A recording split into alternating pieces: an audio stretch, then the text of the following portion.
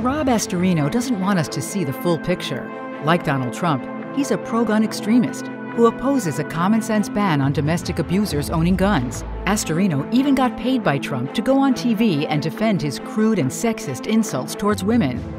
Democrat Pete HARCKHAM stands with us, not Trump. Pete is helping our community rebound from COVID, and he's taken on extremists by passing common-sense gun safety and protecting a woman's right to choose. The choice for state senate has never been clearer.